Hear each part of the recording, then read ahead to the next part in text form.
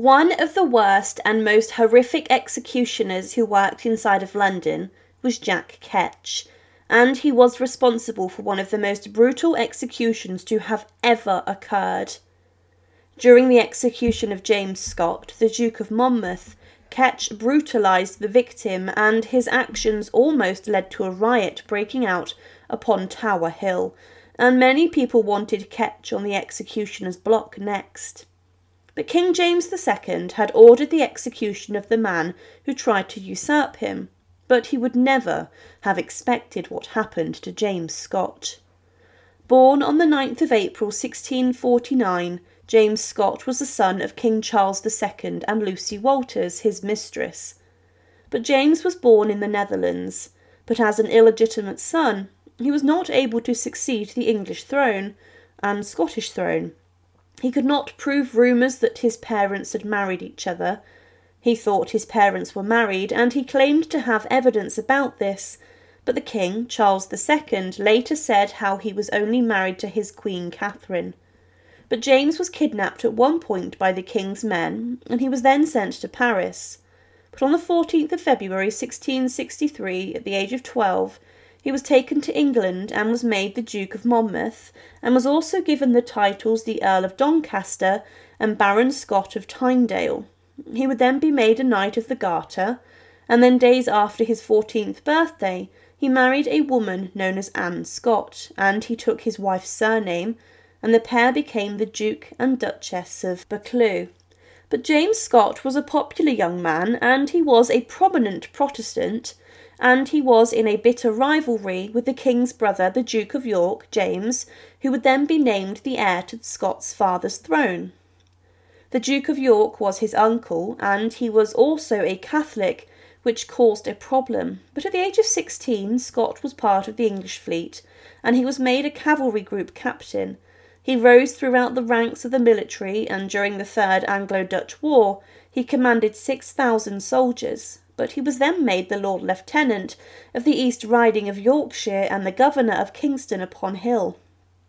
He was a very skilled soldier and commander, and he was given many more titles. But Charles II stated that all military orders should be taken to his son first to be checked, and James Scott became the main force behind the army and navy and the armed forces. He continued to fight, and when he came home he was placed in control of an army who put down the Scottish Covenanter army and rebellion. But the English people saw him as a very popular figure. But there was an attempt to kill King Charles II and James, and he was forced to go into exile in the Netherlands, and his supporters got together in The Hague. But a rebellion was planned in Holland to work alongside a Scottish rebellion, and there were many areas of England who planned to rebel and rise up in favour of James Scott, the Duke of Monmouth. The target of the Monmouth rebellion was James II, the king and successor of Charles II, who was coronated following James Scott's father's death. But James II was a Catholic convert, and many across England were worried about the Protestant religion, and Monmouth was a Protestant, and they turned to him to get rid of James II on the throne. Many believed that Scott was the legitimate heir to Charles II, and he himself wanted to become the king, and he thought he would be able to seize the throne following his uprising. A rebellion was to break out, and Monmouth sold a lot of his belongings to fund this, and he sailed for England on the 30th of May 1685. He was backed up by many weapons and men, and he landed in Dorset, and 300 men gathered at Lyme Regis to begin the assault on the throne. But King James II had received reports of the plot, and he was informed of Monmouth's landing. More people volunteered to support him, and his army then numbered around 1,000. They travelled through Dorset and were met by 1,200 royalist soldiers, and he collected more men in Somerset, and then had a force of around 6,000 as they went to different towns to denounce the king. Monmouth said he was the rightful king, but a battle erupted known as the Battle of Sedgemoor. His forces and the royalist army met on the 6th of July 1685, and this was the last clear-cut pitched battle between two armies on English soil, Monmouth's forces were disorganised and they could not defeat the royalists, and because of this his forces were decimated and around 2,700 were killed. For every one royalist soldier, 100 of Monmouth's men were killed, and he then fled the battlefield, but 2 days later he was caught. Parliament then sentenced Monmouth to death as a traitor, passing an Act of Attainder, and there was no trial. Monmouth tried to beg for his life and said he would become a Catholic, but James II showed him no mercy. It was said that James the Duke of Monmouth has in a hostile manner invaded the kingdom, and the said Duke of Monmouth be convicted and attainted of high treason, and that he suffer pain of death. But he was then taken to the Tower of London for some time before his execution was arranged. On the morning of his execution, James Scott dressed in clean stockings and a fresh shirt and lace scarf, and he wore a grey suit with black, and he was also dressed in a long periwig, which was the fashion. His wife came to see him, and he told her to look after his children, and the children also saw him before he died.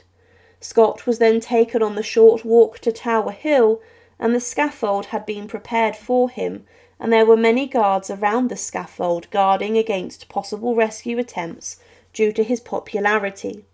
As the Duke of Monmouth climbed the scaffold, he saw a huge crowd that were there to witness his execution.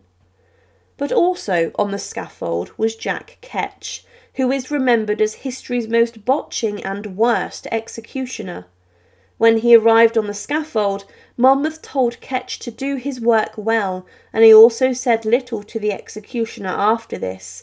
But he then turned to Ketch and said the unnerving utterance of, "Here are 6 guineas for you. Pray do your business well. Do not serve me as you did my Lord Russell. I have heard you struck him 3 or 4 times.